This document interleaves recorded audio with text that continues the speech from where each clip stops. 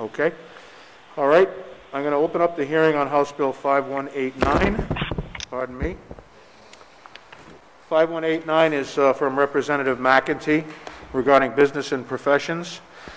This amends the definition of the practice of pharmacy to include authority to prescribe drugs and devices.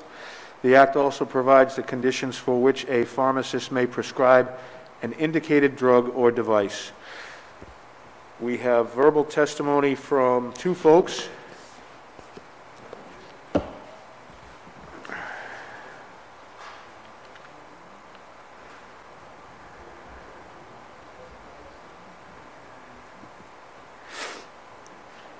Excuse me.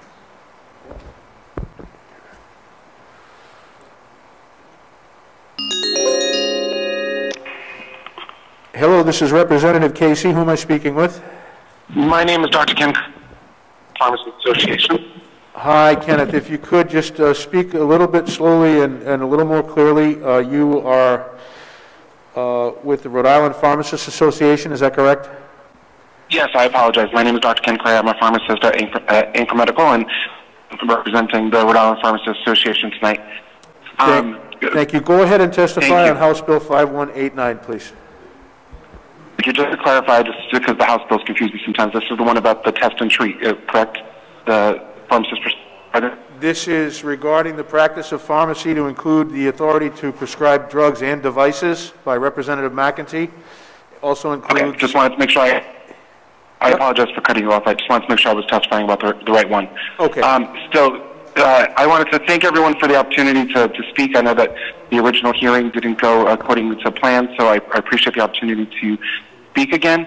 The association is proud of the work that pharmacists have been doing for years, both in clinical care within the ambulatory care and pharmacist environment and along with community. And this pandemic with COVID has shown that access to care for patients that's timely and at the point of care is really important for patients. We are proud of the work that our pharmacists have been doing. This bill would allow us to continue to do our work in making sure that our patients don't have delays in care and can get the care that they need when they need it. A lot of the provisions that are in this bill have actually already been passed through emergency action, through the governor's orders during this pandemic. So for the past 9 months, pharmacists have already been able to do refill extensions and certain other limited prescribing in emergencies, like substitution of medications to address back orders and shortages. And it's gone really well, and we haven't gotten any major complaints from providers in making sure that patients can get access to their care. This bill would allow those types of authorities to become permanent. So if a patient can't get a hold of their provider or their provider's office is closed, so for in the case of the heat shortage or electric shortages that faced Newport a few years ago, or something like that were to ever happen again, like what's going on in Texas, or in cases like COVID, when pharmacists can't get a hold of providers quickly, they'd be allowed to extend refills, they'd be allowed to make minor changes to prescriptions, and then allow them to write for prescriptions for devices like syringes and spacers and testing supplies that our patients need. And currently, the regulations require that we, delay that care and not give the patients what they need, instead having to either page a doctor in the middle of the night or wait until the doctor gets back to us at the next business day or later. One of the things that we've been faced with in pharmacy for the past 9 months is the kind of turnaround time to communicate with providers has been extended. And so the current law allows us to kind of do a 3-day emergency supply, but a lot of our physician colleagues are unable to get back to the pharmacy within that 3 days, and it's leaving patients in the lurch. And so a lot of the provisions in this bill would allow for kind of emergency access to care and allowing pharmacists to use their doctorate level education to help take care of their patients. The other provision in this bill would allow for the Department of Health and Board of Pharmacy and Board of Medicine to start to look at certain self-evident diseases and conditions that would allow a pharmacist to then be able to prescribe. So, for example, if someone came into the pharmacy and had a positive flu test, instead of waiting for a PCP visit or for an emergency room visit to get a prescription for an antiviral to treat that flu, we're already allowed to test on site. We already have the result.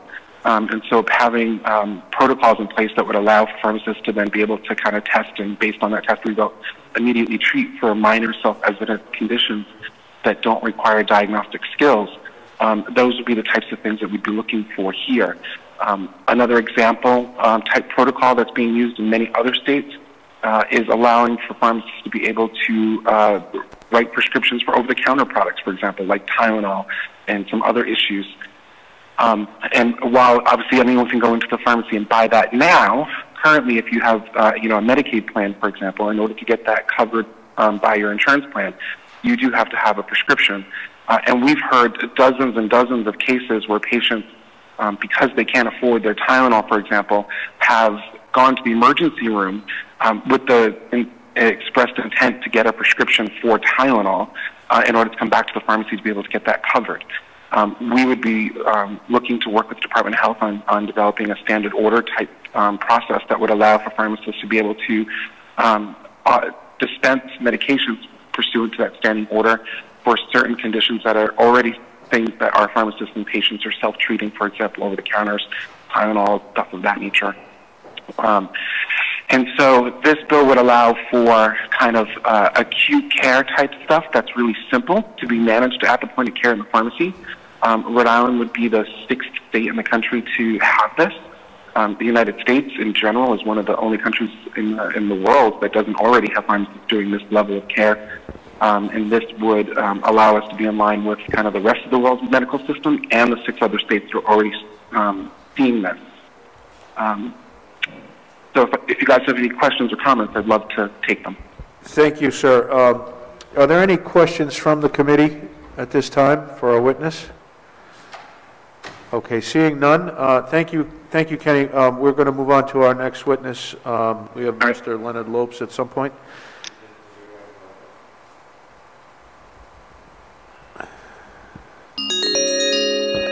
Hello, Leonard Lopes.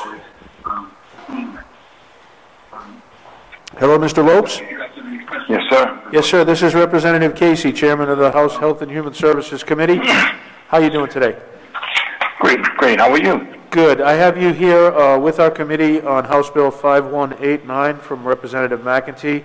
This is regarding the business and professions amending the definition of the practice of pharmacy to include authority to prescribe drugs and devices.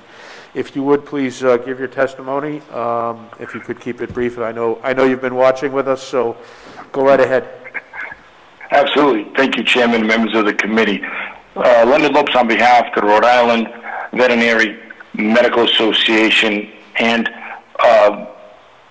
had a conversation with the representative on her bill. And again, we are certainly not against the substantive goals of her legislation. However, when we took a look at the bill, it may unintentionally venture into the types of veterinary medicine practices that my clients engage in. I know that's not the intent of the bill. I think the previous witness did a tremendously good job, very clear, setting forth the things that the pharmacists have been doing during this pandemic, and certainly we don't want to stand in the way of what this honorable representative wants to do.